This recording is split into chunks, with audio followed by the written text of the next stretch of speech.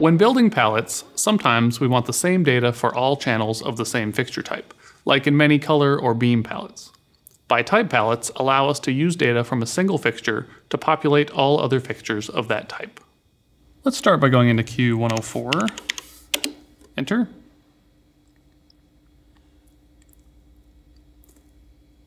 And let's take channel 102 full rem-dim, enter. And I want to open up a color picker and I want to make that fixture amber. There we go, that looks nice. From here, let's say select last, record, color palette 14. I'm going to use my by type soft key, say label and amber. Let's switch to snapshot 4 and we can double hit and open space on our custom direct selects to store that new color palette there. And before we forget, let's go ahead and re-record that snapshot so we don't lose that color palette. Record snapshot 4, enter, enter, and hit clear. Next, let's take our entire group of front of house movers, turn them on, and I want to put them in focus palette 1 through 5, enter, and spread those around. And now go ahead and touch our new amber direct select. And through the magic of by type palettes, the data that we stored into channel 102 is also saved for all other fixtures of that type. Let's look at this palette in blind. Blind, color palette 14, enter. Let's be in table view, page down. So you can see here that channel 102 is blue and the other channels of that fixture type are magenta. The blue color indicates that that channel is the leader channel, and magenta means that those channels are follower channels. So they're going to do whatever the leader channel is doing. Let's go back out into live. And now let's say group 7, full. Let's go ahead and home those fixtures. And I want to switch these to amber on their color wheel, not using their mixed color. So I'm going to get color select 2 on my encoders. And I'm going to roll those until I get to the amber chip. There we go. I want to get this into a new color palette. So I'm going to say select last. I'm going to press my color select 2 encoder so I can get that on the command line because I only want to store that information in this color palette. Record, color palette 31, by type, enter. Let's look at that one in blind. Blind, color palette 31, enter. Page down. We can see that channel 121 is our leader channel with its blue data. Because we didn't specify a leader channel when we recorded it, we just selected the entire group, it defaults to the lowest channel number in that group. The rest of the channels, however, are white, which represents discrete data. Even though those other channels have the same information as the leader channel, they're not actually following it. They are stored as their own data discretely. If I want to remove that discrete data and simply have those channels follow the leader, I can use my cleanup key and press enter, and that will be converted to follower data.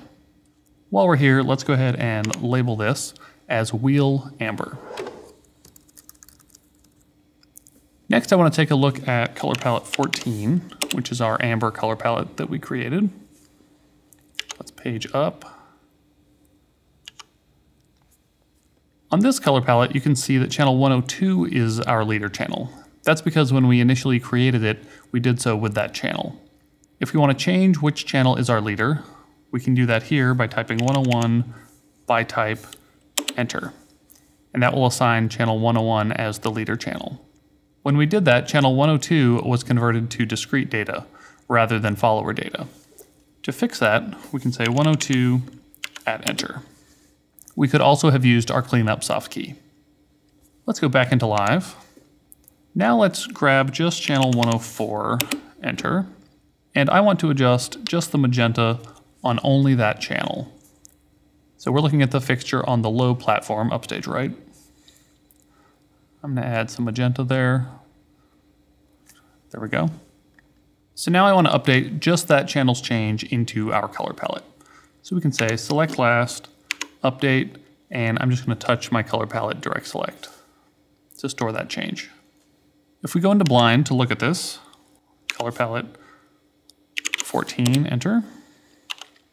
You'll see that 104, as expected, has become discrete data since it's no longer doing what the leader channel is doing. We also have the option to convert follower data to discrete data without changing it. For example, we could say 105 discrete, enter, which is going to convert that data into discrete data for us. If we clear our command line and use our cleanup soft key now, everything will be converted to follower data except for numbers that are different. In this case, the magenta parameter on channel 104 remains discrete because it is not doing what the leader channel is doing. If we want to remove that discrete data and have channel 104 follow its leader channel, we need to specify that directly by saying 104 at enter. That removes the discrete data and changes that data to match the leader channel. Next, let's take a look at color palette 1. I'm going to scroll down to where I can see 131 through 148. Channels 131 through 138 were patched into our show file after we initially created this color palette. We can easily add color data for those channels by making this a by type palette. If I simply say by type, enter, they are immediately populated with the same data as the channels below since they're the same fixture type. I can clean this up. And we've got a nice looking palette that we can now use on all of our fixtures throughout our show. Let's go ahead and do this for all of our color palettes. So we'll say color palette 1 through 13, by type, cleanup, enter.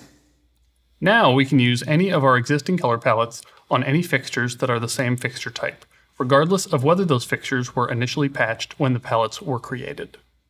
So even though we patched additional fixtures after we initially recorded these palettes, there is now data for our new fixtures in these palettes. If you add new fixture types to your show, you'll need to make sure to include data for those fixtures in your existing palettes. If we cycle through our palettes using the next key, we can see that there is now data for those channels throughout all of our palettes. To show how the follower channels will do whatever the leader does, go ahead and select color palette 5. Let's choose channel 141. And I want the red parameter. I'm going to get that on my command line with my encoder, or you could use your CIA tile and say 25, enter. Because channel 141 is our leader channel, any changes to that channel is going to propagate throughout all the follower channels in a palette. Let's go ahead and undo enter so we don't actually mess up our palette. Let's jump back into live. When we update a by type palette, we don't need to know the channel number of the leader channel. Let's say group 2, full remdim, enter. And these are in the dark blue palette, but using our encoders, let's add a little more red here. There we go. From here, I can say select last, update. If you look in the update dialog box, you'll see a channel in brackets. That is your leader channel for the target that you're updating. Color palette 6, by type, enter. Now let's go into blind and look at color palette 6. And you'll see that we didn't create any discrete data because we appended by type on our update command line.